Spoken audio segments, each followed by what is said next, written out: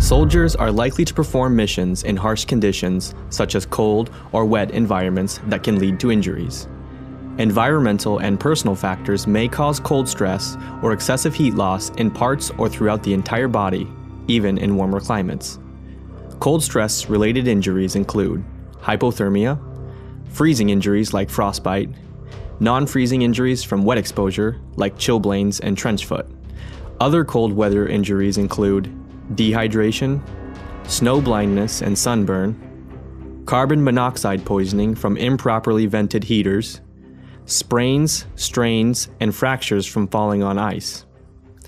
Cold injuries appear to be higher among women, African Americans, enlisted service members, and personnel under 20 years old. The following pre-existing conditions will increase risk of a cold injury: a prior cold injury, certain medical conditions like anemia or Raynaud's syndrome, and medications such as antidepressants. To avoid injuries, protect yourself with proper clothing and stay as dry and warm as possible. You can do this by wearing multiple layers of loose clothing. Loose clothing increases insulation and reduces heat loss. Be prepared to add or remove layers according to the conditions and your activity level. Change your clothing, socks, gloves, or boots if they become wet. This includes any sweaty items.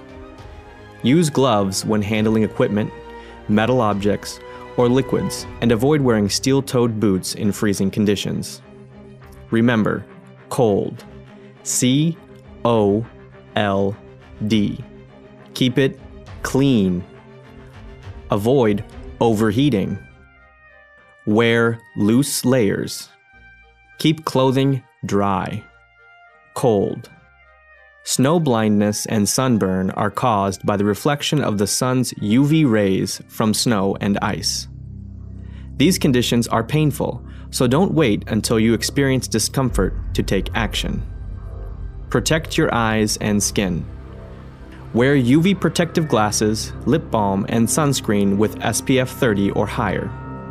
Proper nutrition and hydration are important in cold climates. Increase calorie consumption when operating in cold weather. Lack of nutrients can cause low blood sugar, which impairs shivering, a primary heat-making mechanism in cold conditions. Hydration also affects the body's ability to maintain thermal balance. Drink more fluids, even if you don't feel thirsty. Water, juice, and sport drinks can all help to rehydrate. Warm liquids such as tea and coffee can also help warm the body. Never eat snow or ice. Monitor urine color and volume. Lightly colored urine indicates optimal hydration. Avoid alcohol and tobacco. Alcohol causes the blood vessels to dilate, which increases heat loss. The nicotine in tobacco products constricts the blood vessels and reduces blood flow to the skin, increasing the risk of frostbite. Winter weather can be unpredictable, so monitor the weather forecast, wind speed, air temperature, wetness, and the wind chill index to determine the significance of cold exposure. Snow and ice increase the risk of slip and fall injuries. Consider wearing anti-slip shoes, but use caution when removing them indoors. Check your surroundings for other cold weather hazards such as carbon dioxide from poorly ventilated stoves or heaters. Cold weather injuries are preventable. Know the risk factors to protect yourself from becoming a cold injury casualty. Dressing properly and maintaining your hydration are the first steps to staying safe in cold conditions. Always look after your battle buddy and ensure that these safety standards are met. For more information on cold weather injuries, check out the additional resources available on the APHC website.